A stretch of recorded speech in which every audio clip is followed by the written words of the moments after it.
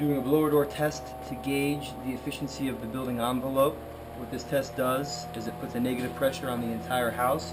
So if there's any leaks or gaps through windows, doors, or outside penetrations, this is going to show how much airflow we're pulling from outside into the house and out the front door. It's a standardized measurable test. At -50, we're pulling 60 pascals in terms of fan speed.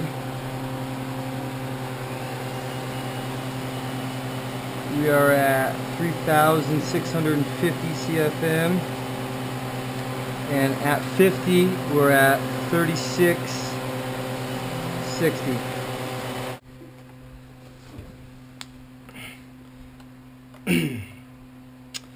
So when we check an outlet like this on an upper interior wall, it probably has some connectivity with the outside. Either it's an uncapped interior wall, which means it goes all the way up to the attic, and that could be causing comfort issues as well. Anything over 40 is 100% connectivity. Anything between 10 and 40 is middle ground, but you can see how close we are to 40 here. This is showing me there's either an electrical penetration or just a top plate inadequacy where there's no top plate on top of this.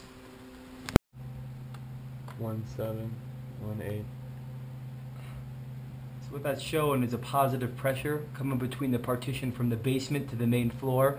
These need to be foamed out or masticed or both to make sure it's a closed loop system. We should have this number right here below 0.5. Upper has high supply leakage at 1.6. Mid-floor average was about a 0.9. So that was supply or return. So supplies up here showing a little bit of a problem.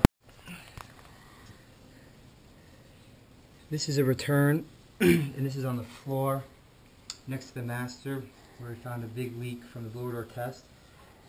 This is duct taped off through the register grill, the return grill. That one up there is wide open, and it's got direct connectivity to the attic, which means it's introducing hundreds of CFM of outside air into the house, which is both causing a dust problem and an inefficient furnace. You want it to be a closed loop system. Here's the connectivity to the attic. This return is pulling air from the attic all the way downstairs and introducing it into the heating or cooling system depending on which is used. This is a huge error. I would put this at a 30 to 40% leak on the system.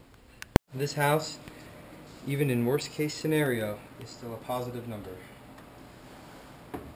which means there's bad connectivity. That return line leak is throwing off the whole balance of this entire house. So with the AC on, all the fans on, and all the doors closed, the house is in worst case scenario, which means it's got the biggest negative draft you can have on it. Every fan in the house is trying to pull air out of the house, and we still have a positive pressure. Insulation because of how they cut in that return line. There's a good picture of that with the thermal imaging.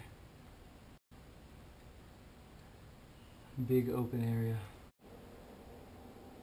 So areas like that, lack of insulation. This is the kiddos' room. A couple areas where it just looks like the insulation's failing. Dead red means there's none. These little yellow spots right here in the middle of this median. I only have 11-degree delta right now, but it's still showing some temperature variation.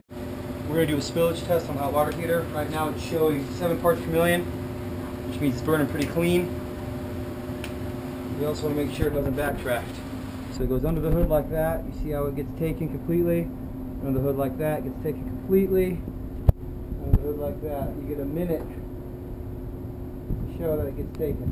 I would usually cut into here and measure the negative pressure, but because it's a B vent, I'm not going to.